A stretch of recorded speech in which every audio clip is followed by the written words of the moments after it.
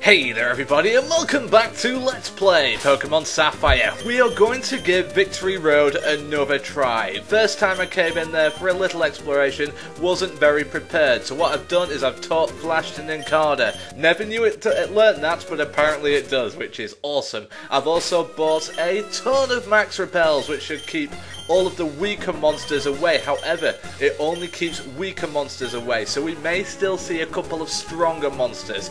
Now, I just wanted to show you this room that I was complaining about in the last episode. I said that, oh, it just leads to nowhere, it's just the same two rocks over and over again. Well, I've actually looked around with it properly with Flash, and, you know, it kind of looks like my assumption in the last episode. The rocks it's just one room with rocks there, and you push them and one leads to another, but apparently there's a back door, so we actually go for a bit of an exploration.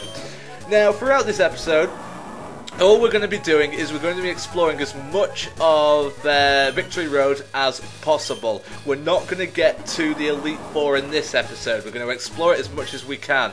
I may not explore all of it, but I'm going to explore as much as I can in 15 minutes, so I hope you're happy with that. It's a big-ass cave, and we also have some big-ass trainers. To win your way for the Pokemon League, you need to first trust your Pokemon, or whatever that said. And I trust my Pokemon. I trust my Pokemon to take on these green-haired hippies as she brings out Claydol. Claydol is a ground and psychic type Pokemon, a very odd combination indeed. It's the evolved form of Baltoy as well, a Pokemon I don't think you've seen actually in this Let's Play. Claydol kicks off though with a move called Ancient Power, and Ancient Power is a rock type move, 60 base, however it has a 10% chance to raise your attack, defense, special attack, special defense, and speed. So if you're feeling lucky, it's an excellent move, because if you get that boost, then it's awesome. It's like using 5 boosting moves in one. Terrific move if it was just a little bit more powerful, or if the chances of raising your stats was a little bit more. But 2 serves should do it. Swellow gets the level up. We also get some experience for my lady Ludicolo. Your relationship is based on solid trust. Yes, it was. I'm glad I worked that one out. We move on, and there's lots of bridges and lots of rocks, and there's a couple of items that we want to find as well. And this is one of the items, which is a PP up. Now, with the last PP up, I raised Giga Drain's PP by 1, because remember, it's a 5 PP move. It raises it by 20%, so it raises from 5 to 6. Another PP up to Giga Drain will raise it from 6 to 7, and then one more would raise it from 7 to 8, and then we couldn't do it anymore because that would be the full 60% that you're allowed to do. We do see a couple of Golbats though, and as I was saying, the Max Repel only keeps away weaker Pokemon. As Golbat is a level above Swellow at that moment, we saw the Golbat. But isn't it fun just being able to actually see things now? I'm so happy.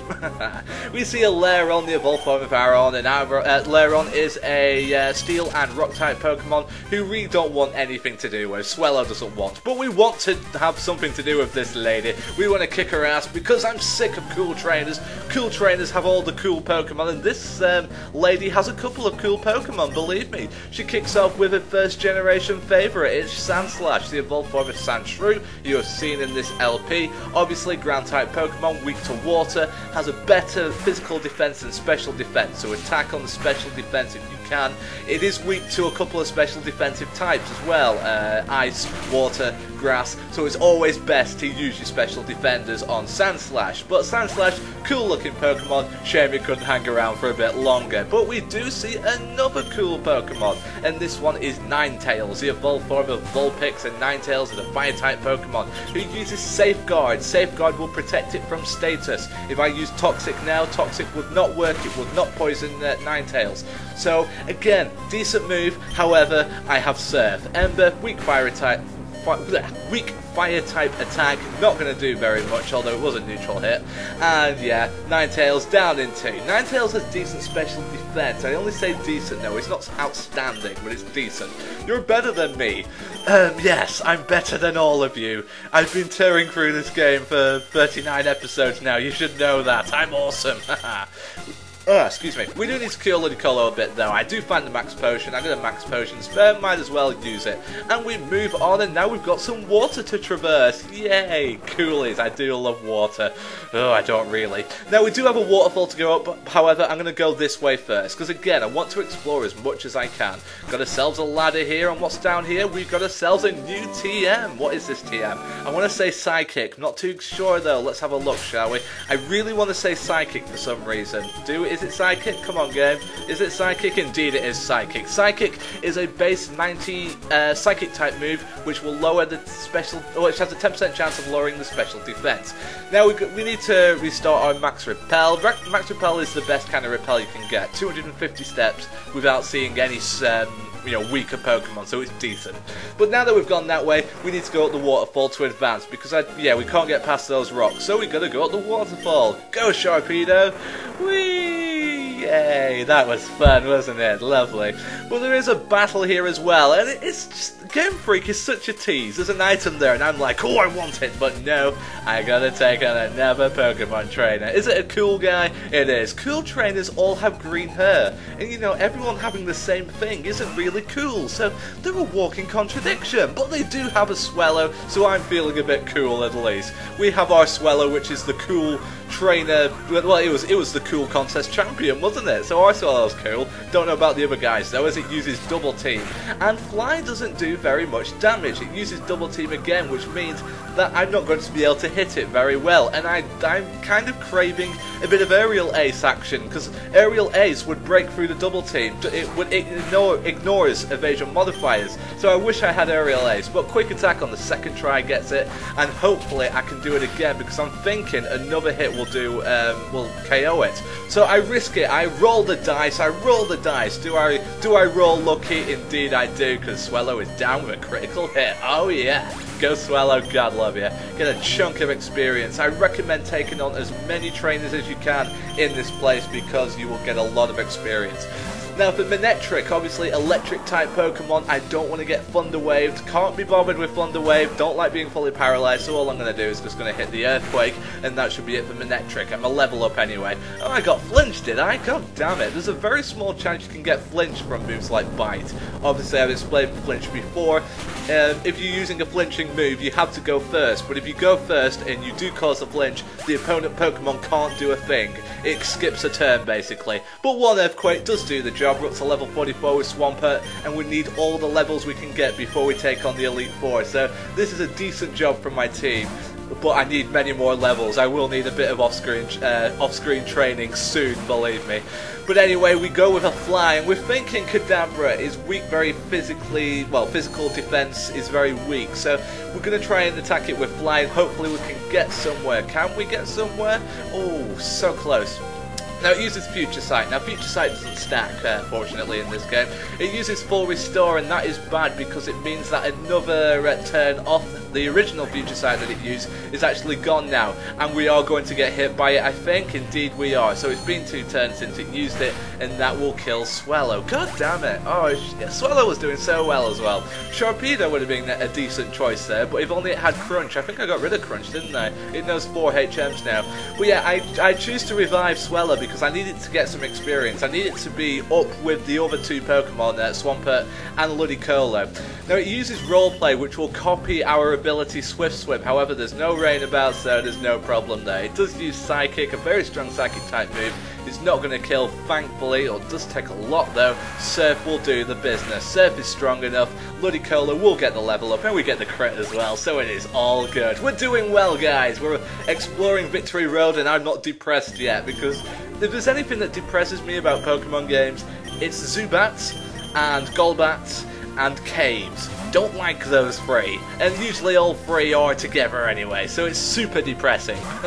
Shiftry, as ever, a grass and dark type Pokemon. The evolved form of Nuzleaf uses a move called Growth, which will raise its special attack. It's a decent move because dark and grass type moves are both special. However, it is weak to the flying type move. We get a critical hit. Man, we are getting so many critical hits. Man, that is awesome stuff. Do we get the level up? Of course we do. Swellow gets to level 42. It's a beautiful day. 117 speed. He is super quick. Oh, yes. We move on, and what is this item that I fought so valiantly for a full heal. God damn it, it wasn't even worth it, was it? Oh man, we already have full heals anyway. What is the point of that game? Oh well. We move on because we've got much more cave and many more battles to take on. It's such a big cave, believe me. What up, lady? Hello, you must be getting a little tired. Believe me, I am. This cave is too big. Oh well. But anyway, cool trainer Caroline, she starts off with a Mawile, and Mawile is weak to, Mawile is a steel type Pokemon, pure steel type.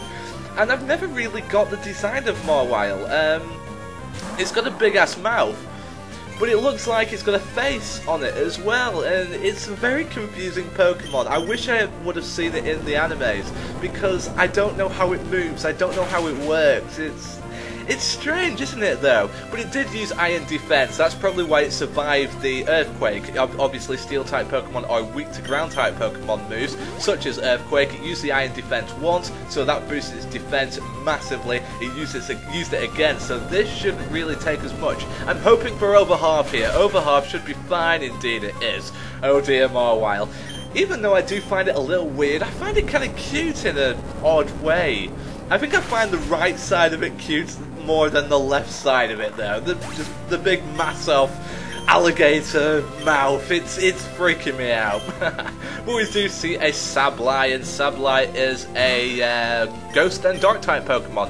Why am I running a blank so much? I know this stuff. Yeah, dark and ghost type Pokemon. It doesn't quite die. We do get the Shadow Ball hit on us. Shadow Ball, as ever, 80 base ghost type move. It does have a 20% chance of lowering our special defense. However, that's not going to happen, and because we're quicker than it, because Sableye is very slow, we do get the second Earthquake, and that will be the kill. Unlucky Caroline. No signs of tiring at all. It's because I'm ready and I really want to get through this cave, so let's run faster. Let's hopefully I'll be able to get through the cave in this episode. If not, then it's going to be next episode. But by the time we finish the next episode, we will be at the Elite Four. I promise you guys, there will be... I will be there. I'll be ready to take them on. But we do have another trainer. Oh, yes, I am that tough little kid, and believe me, I am the toughest little kid you'll ever face. I've taken out enough little kids already in this game. I've stolen their hard-earned money, and we face a Kecleon. We're going to use Fly on Kecleon, I think. Yes, we do. And it uses a move called Substitute, also known as Sub to many Pokemon, professional competitive Pokemon trainers who love the Sub. Substitute is a move which takes a quarter of their own HP, sacrifices it, and puts it into a Sub. That means that we have to beat that Sub. We need to take out that Sub in order to start attacking the Pokemon directly. Think of it as a defense. Now behind the Sub, if you can start using boosting moves. So if you have a Sub up, you can start using Calm Mind. So if you have a Sub up, they're trying to break that Sub. But if you're Calm Minding up, you're boosting your special attack and special defense whilst they're trying to break your Sub. So whilst the Sub is up, you are awesome, you are protected. However, once the Sub is broken, you come back in. Remember that Sub will have a quarter of your HP. So if your Pokemon has 400 HP and you put a Sub up, that Sub will have 100 HP. If my Swampert was to do 100 HP's worth of damage to that Sub, the Sub would break. That's how Sub works anyway. So we just saw Rhyhorn there as I was waffling on ground and rock type Pokemon, and now we see a Tentacruel, the evolved form of Tentacool, poison and water type Pokemon. It uses Barrier to raise its physical defense. You're up to speed now, by the way. Because it's a poison type Pokemon though, it is weak to the ground type, so Earthquake, keep on Earthquaking until it's dead. Tentacruel is a prolific special defense Pokemon, so if you do use something like Thunderbolt and it doesn't die straight away, then don't panic. It's just because it has an amazing special defense statistic. But we do get a chunk of experience there, and we get to level 45, and boy do we need those levels. Now there's two ways to go here, so I thought I'd go right first, but unfortunately I was interrupted by a Golbat. Now because Swallow had died and I'd not realised it, Sharpedo is now my lead, and because I'm 10 levels below, I couldn't escape, and I get hit by Air Cutter, and Sharpedo does not like that whatsoever, which is nasty, but we do get away. Obviously, as the Pokemon are much stronger than Sharpedo, we will meet Pokemon even without Max Repel active. Anyway, as I just revived my Swallow, I am officially out of time. So, we have explored Victory Road in and out. It's time to get out of here. We finish off Victory Road next time on Let's Play Pokemon Sapphire. See you later, guys.